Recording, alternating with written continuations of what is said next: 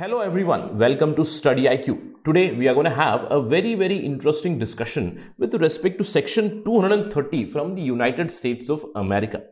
This section 230 has been in news for quite a long time now because there have been repeated demands of repealing or rather regulating section 230, changing the language of section 230, which deals with the regulation of internet. In fact, section 230 is one of the few pointers on which the two political parties, or I would say the two political rivals, Republicans and the Democrats, are on the same page. So in this video, we're going to understand what exactly is this hue and cry about section 230, what is this section related to, why do so many lawmakers want to repeal it, and what is the viewpoint of tech giants or the industry over this section 230, and we'll end up with a way forward or what is going to happen next and look at the forecast of section 230 in the US political circles. So let's begin our discussion. But before that, I am your friend Rahul Saigaonkar, and if you want to follow me, you can follow me on the ID Rahul Sai 222. My Facebook, Instagram and Telegram ID is same. If you want to connect with me, if you have any queries, you can directly message me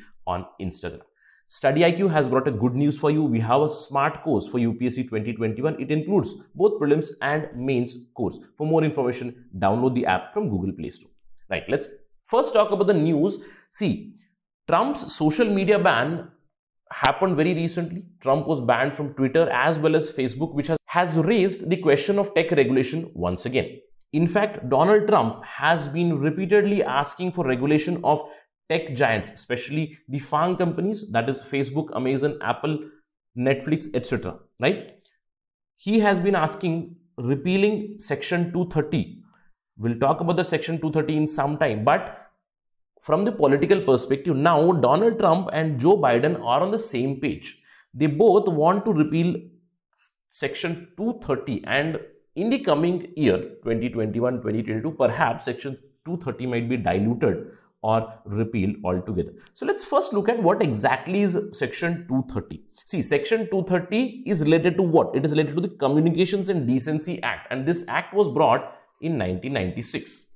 Now, this section 230 of the Communications Decency Act, it regulates online publication and any liability which is connected to that online publications. Now, I am going to read the simple bare act of this section 230 from the Communications Decency Act. It states that no provider or user of an interactive computer service, now here we can think about Facebook, Twitter, etc., shall be treated as a publisher or a speaker of any information provided by another information content provider. Now, this might seem a little confusing to you. This is all legal jargon. Let me just put it very simply for you. Now, what does the section 230 of the Communications Decency Act does?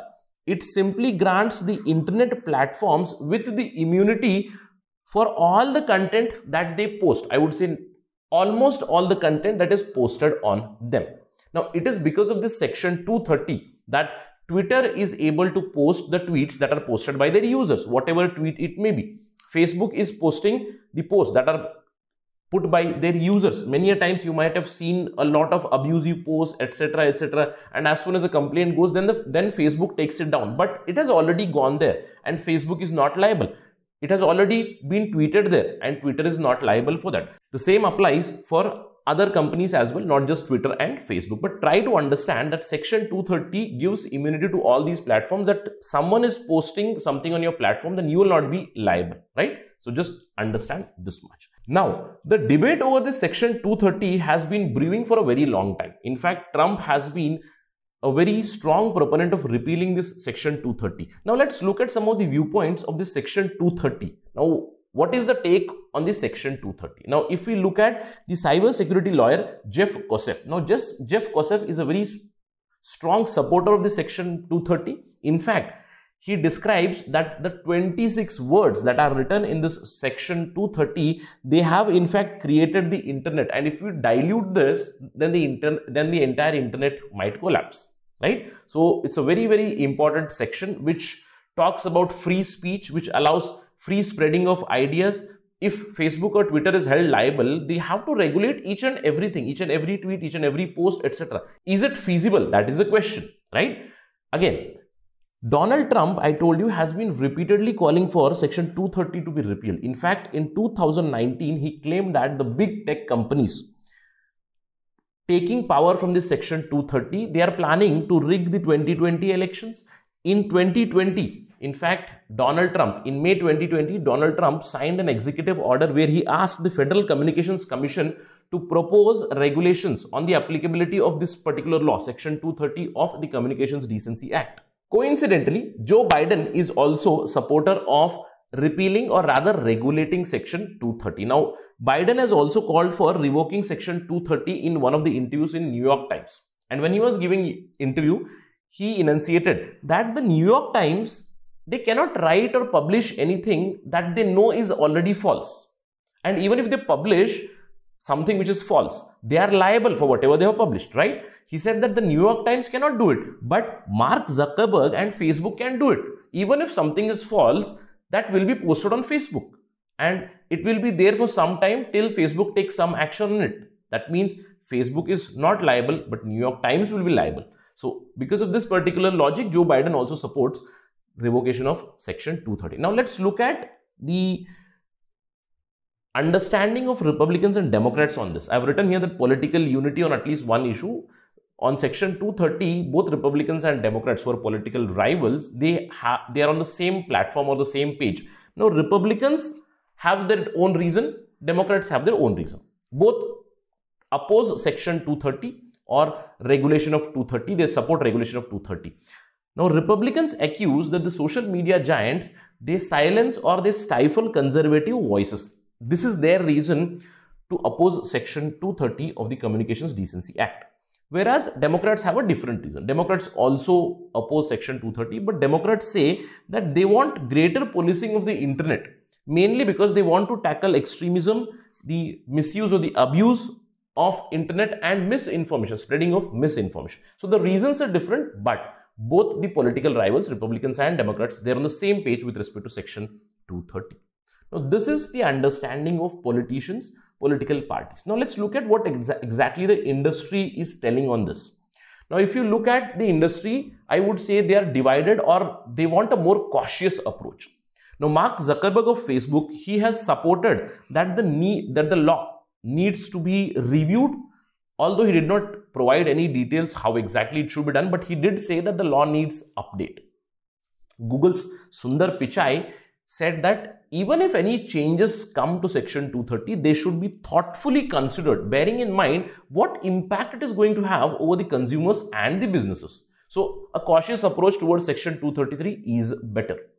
Twitter's Zach Dorsey says that eroding the foundation of Section 230 could ultimately collapse the way we communicate on the internet. So, he is against the dilution of Section 230. Now, in general, if you look at the Internet Association, of which all these people are members, Facebook is a member, Google is a member, right? Twitter is a member. All these are members of Internet Association of USA, and they are against repealing or weakening of the Section 230 of Communications Decency Act. Now, they say that because of the Section 230, Americans feel safe. Americans make decisions with respect to whatever they eat, shop, travel very freely without thinking about anything, without thinking of liability. So, if Section 230 is repealed, then it is going to affect all the Americans also. That means, in general, if I have to say, the industry is against repealing of Section 230. Now, even if repealing or some regulation is needed, they do suggest some sort of cautious approach. So, what is going to happen next? 2021 is going to be really interesting. Joe Biden has also said that Section 230 must be repealed. So, there is going to be a debate around this Section 230 of the Communications Decency Act 1996, which is going to continue for long, even in the Biden presidency. And most likely, since the Democrats and the Republicans are on the same page, we might expect that in 2021 or going forward in 2022, the law is likely to be modified, repealed or maybe modified, but we do not know how exactly it is going to happen.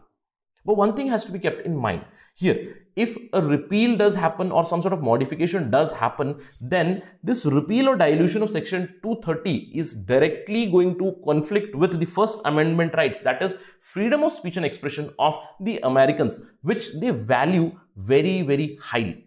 So this is going to be a very, very interesting development, how exactly the lawmakers are going to bring changes in section 230 by bringing all the stakeholders on the table. This is something that we need to watch out for. If any development comes over this, we will bring it to you as soon as possible on StudyIQ. That's it from my side on this part of discussion. Thank you for watching. Please stay safe during the pandemic.